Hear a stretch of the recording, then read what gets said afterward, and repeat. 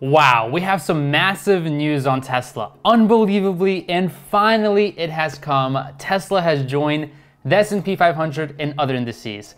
Let's discuss what this means for the stock. Taking a look, it's obviously great news, but just how much money can we make off of this amazing event? I made a video discussing Tesla's S&P 500 inclusion just a couple months back, and wow, it is finally here. Before I dive in, my name's Henry and I worked at Goldman Sachs and Wall Street, and I like to make my audience stupid rich. So all I ask is you smash the like button and subscribe to the dopest YouTube family. All right, so the S&P 500 Dow Jones Indices announced today that Tesla will join the S&P 500 effective prior to trading on Monday, December 21. Tesla shares are up over 12% after hours on this big news. The makeup of the S&P 500 is determined by what's known as the Index Committee at the S&P Dow Jones Indices. Inclusion in the index is based on quantitative as well as qualitative factors, and it's no surprise Tesla screened through both the numbers and the reputation to be included in these indices.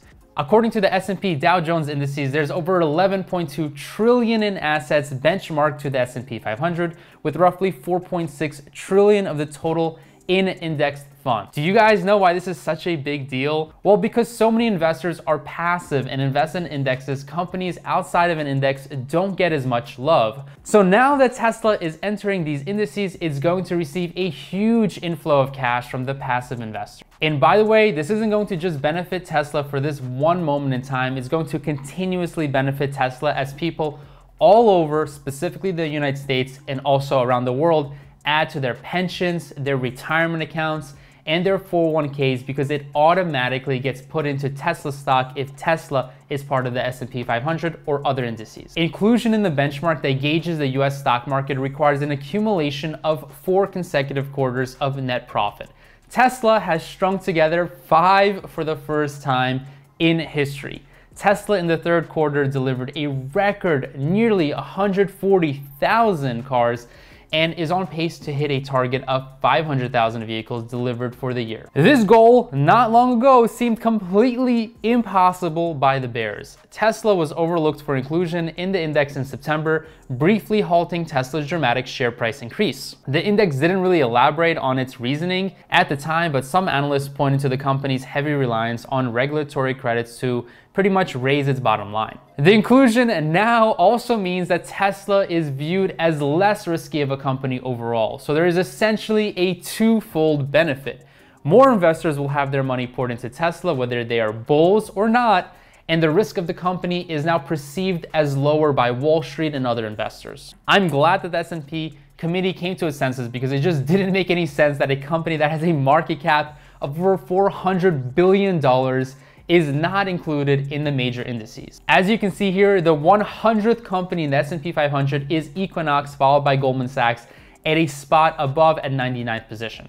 In fact, Tesla's market cap, when it arrives in the S&P 500, is going to be above Visa and below Warren Buffett's Berkshire Hathaway at number 8. It's almost weird that Tesla is not included in the index yet after this amount of time. Even if you think about it and you think that Tesla's valuation is 4 times too high, it would still be one of the biggest companies in the US at $100 billion, and it would make so much sense for it to be in the S&P 500 regardless. Now, I don't know if the stock's reaction is appropriate to simply be added to the index, but we're only talking about after hours trading right now. It could totally change tomorrow. It will be interesting to see what happens tomorrow morning when the markets do open. However, I would not be surprised to see this stock go up upwards tremendously because of this new news. It's going to be more interesting to see how the market reacts tomorrow, because when trading actually opens, that's when investors start to pile in to Tesla stock.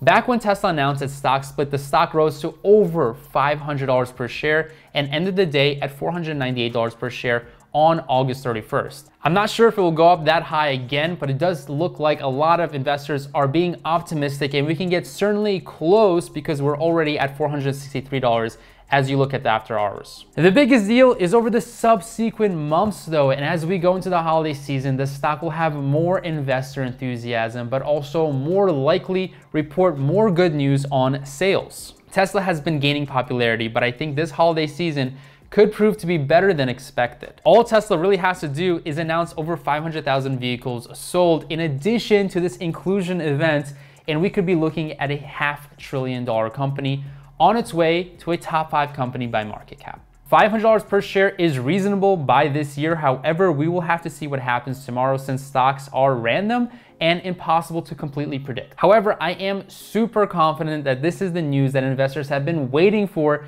that will fuel Tesla's stock price and grow the company's stock. Options trading is also super profitable on Tesla, and I expect the volatility to increase despite the good news, because while the stock is picking up and it creates a lot of opportunities for traders, and option traders specifically are going to view the stock as more volatile for the time being. Maybe I'll do some spread trading tomorrow on Discord and post that on YouTube if this video gets enough likes, so make sure you drop a like. Thanks for watching. I'll make sure to give you guys an update tomorrow on Tesla stock because this is a massive event that we're gonna wanna take advantage of. I'll see you back here soon. Have a great day.